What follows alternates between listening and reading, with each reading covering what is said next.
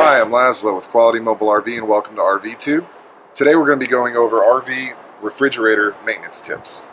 Alright, the first thing that we're going to do once we get the cover off, I always inspect, especially yearly, you want to make sure that the gas flue is clean. So the first thing you want to do is that has a little eyelet that you can look in there, but I always take the bolt off here so that you can actually see how dirty it is, and this little tray gets in the way, so we're going to take that off real quick.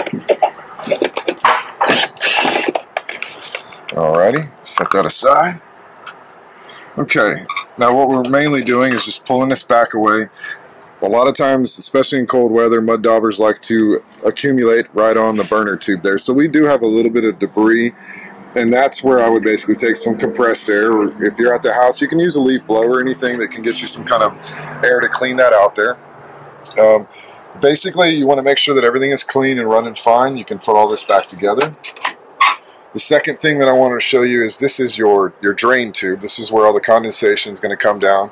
You want to make sure that this one's kind of plugged up, so you want to clean that off real good. And also the tray, which I've got down here.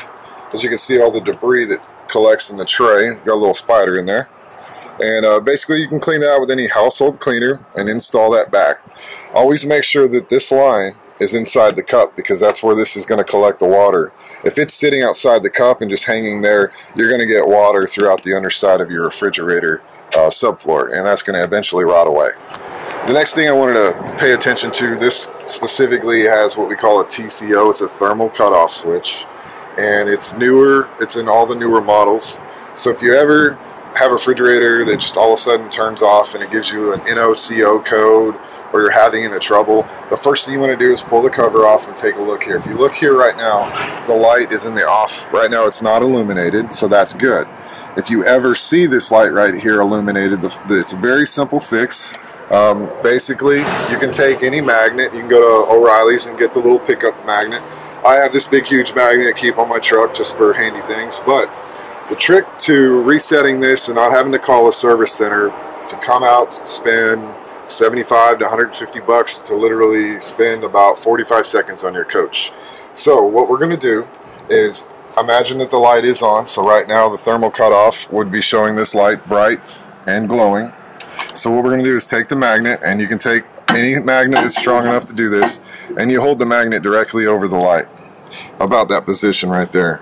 Now what will happen is, it says in the book it takes up to 2 minutes. Hold this magnet there until you hear a click and the light goes off.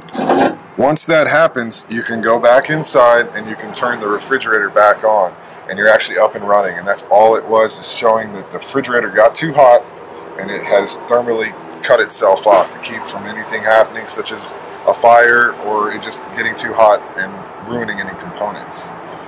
If that happens more than about 3 times, in a year, you definitely want to take it in and get it looked at, because then there's another issue of why this refrigerator is getting hot. Another tip I wanted to show you guys is basically, this is a cutoff valve. A lot of people don't realize this tiny little button, if it's not in the horizontal position, is actually cutting the gas off, and it's as easy as that right there. I had a customer, this is now in the off position. I had a customer say that they were working fine on LP, somebody was messing around with the fridge, now they can't get it to light. I literally showed up, found this in the off position, turned it on, and the refrigerator lit right up, and there was nothing wrong. But just pay attention to this thing right here and make sure it's in a horizontal position.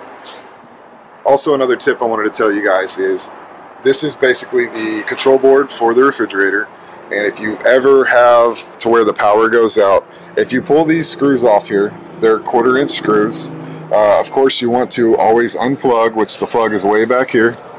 So you're going to unplug the 110 so that you're safe there. You also have your positive and negative for your 12 volt here. You're going to pull these off here one at a time. Just be careful not to destroy the board when you're pulling that off. Then once you get the cover off, you've got 2 fuses inside. You just want to check those 2 fuses for continuity. You could literally just have a fuse busted in here, and that's why your refrigerator isn't working. So be ready to check those if you ever have any problems where the fridge won't turn on. This is the first place you need to start. Okay, I just want to go over a couple pointers. If you are going to be going camping on a weekend, say Saturday, you do want to plug in your refrigerator on Thursday to shore power. because these refrigerators take 12 to 24 hours to get completely cold to where you can have, you know, ice in the freezer and drinks staying cold. And you want to make sure that you give yourself plenty of time. That way, if there's any issues, you can find out before you leave. But it'll get it to the proper operating temperature. And then whenever you're ready to leave, you can just unplug it, turn it over to gas, and then head out to your camping trip. Alright guys, that's it for today. If you have any other video ideas, please submit them right here in the app. And thank you for watching RVTube.